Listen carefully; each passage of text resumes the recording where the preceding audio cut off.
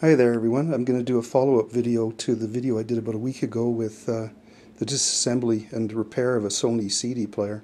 And the one that died was the 1990 Sony CDP-490 CD player. I've taken and removed the tray assembly where the laser and the tray is. I've put it over here on my desk. If you're not interested in kind of technical things, this will be boring. So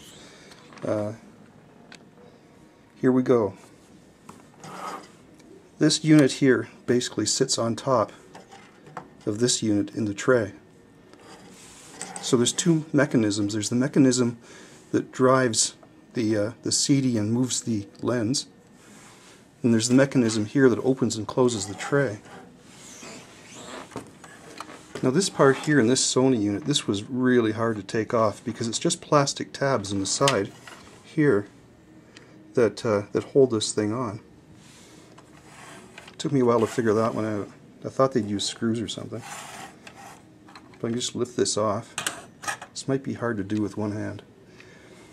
This tray goes back and forth. There's a motor under there that's attached to this cable. This cable goes over and attaches to the circuit board on the bottom of this, so everything is coordinated. Now if you want to change the belt, this is the problem. You have to take the whole unit apart, get inside, and there's the belt. Now I'm going to take the tray off.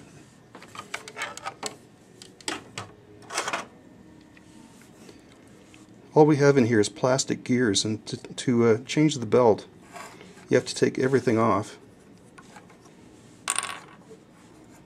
like so. You see there's a small electric motor, or small motor here on the right hand side that drives the tray through the belt. I found that the belt was good, but to change that you have to take the whole thing apart.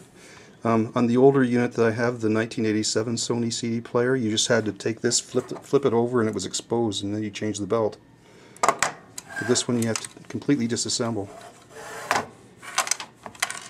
Now, here we have the laser assembly. That's where the CD would sit when the tray is closed. And it's just friction that, I think it's just friction that holds that CD in there. Friction against this as it spins. So taking this off, this unit has two motors, and you can see them there. And they're attached to a circuit board. Now this comes off. I'm going to remove the circuit board from this top assembly, like so. There they are. Now, there's a steel post here that's stable, very stable, and the laser assembly moves across the CD like this when it plays the CD. When you change songs, it has to go zoom back and forth, depending which song you want to play. And this is all driven through these gears here.